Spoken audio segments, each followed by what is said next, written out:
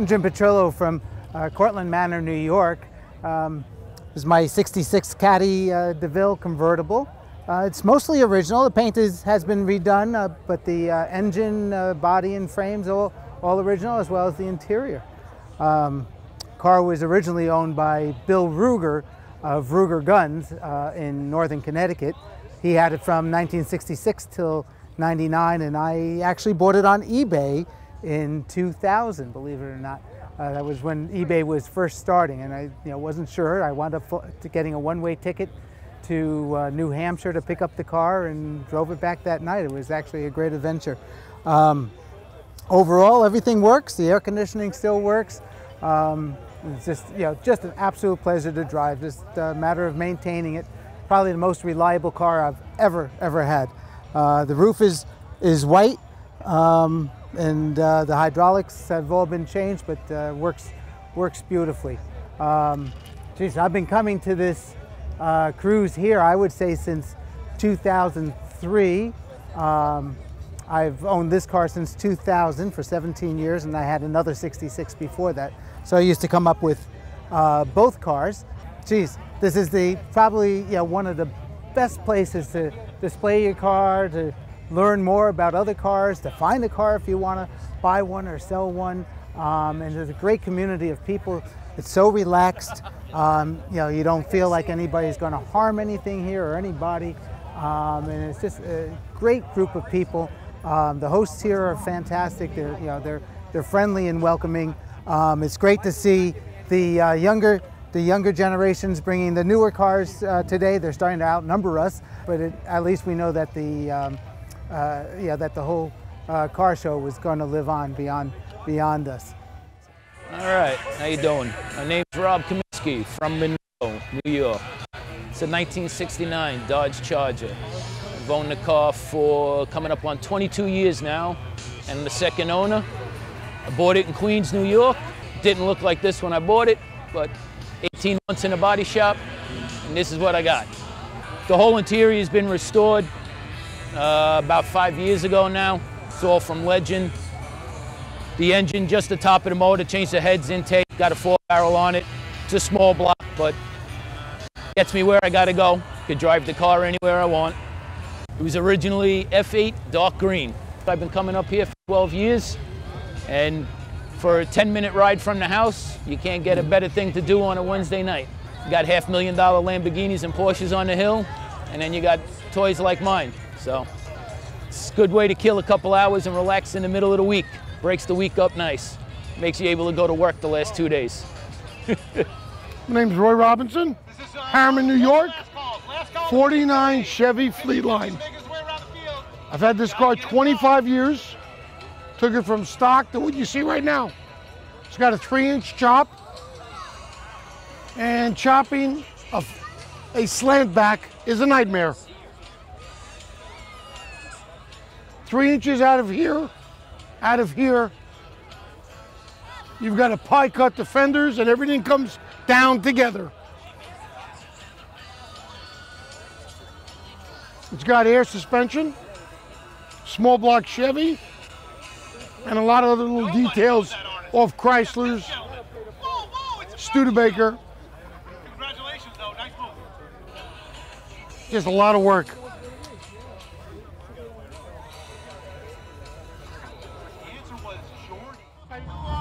Hi, I'm Ray from West Milford. This is my father's, 63 Lincoln.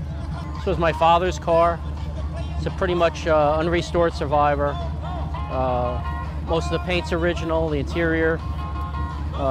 Did a lot of mechanical work to it, but under the hood. So we bought it back in the early 70s. My father bought it from the original owner. It's always been in a garage. Low mileage vehicle, 48,000 original miles.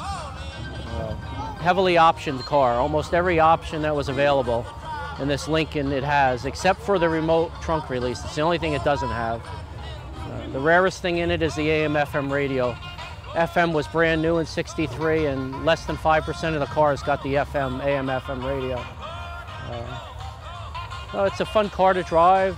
It's a big, heavy car, over 5,000 pounds. and a unibody car. It's not it doesn't even have a full frame. We got it back on the road a couple of years ago after it sat for a while. Yeah, we just like to go to shows and cruise nights and hang out and talk about Lincolns. There's not many on the East Coast that are survive.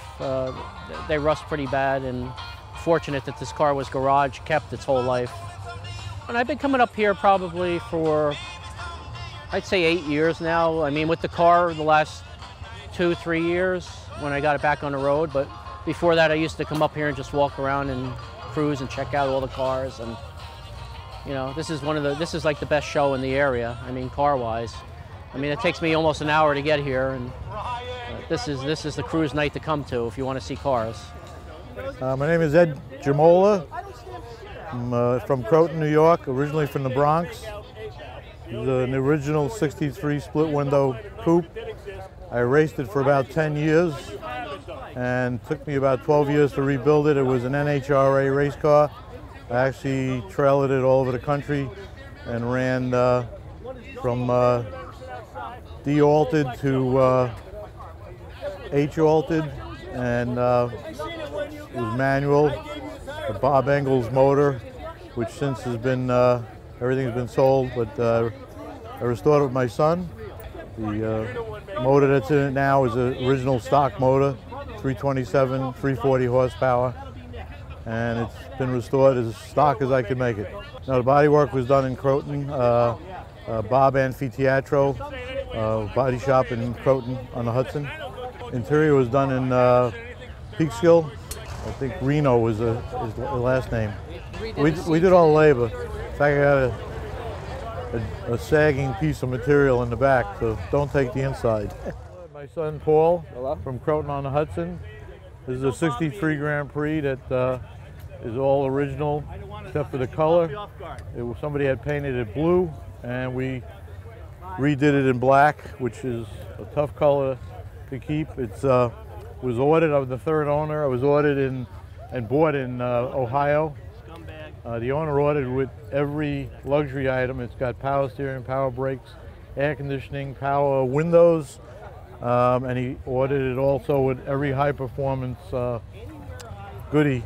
The big motor, 421, the wheels. He had a Super Duty transmission, and I almost didn't buy it because on the bill of lading it showed that they crossed out the rear end gear. And I had looked at a lot of cars, about 6 of them. They were all clones. It's a Catalina. The Grand Prix was an option on the Catalina, and it's the same size as a Catalina. It was used for drag racing and NASCAR years ago, but it's very rare to see a Grand Prix like this. But anyway, I went through the Pontiac Historical Society. That's really the only company at a GM that can verify the serial number and everything. So I went through that. They said it was the original car, and they told me that the rear end was changed at the factory because the guy had ordered it with a 430 rear, which was, you know, commensurate with the performance equipment, but with air conditioning, he could have never ran it in the street. So they put a 390 rear in it, and it's a real good driver, very fast. It'll kick you in the rear end when you open the tri-power. When he first got it, he told me it was fast. I got it in and it was pretty slow. And he goes, wait, when you feel the gas pedal hit the stop, he's like, push it even harder. And then sure enough, the thing took off. So, and he had been looking for this car since I was a little kid. Why? Because it was one of the first one your mother had ordered? I took my driver's test on it in the Bronx. The guy came to me, he said, I found it in some old lady's garage. What do you think? And now it's here.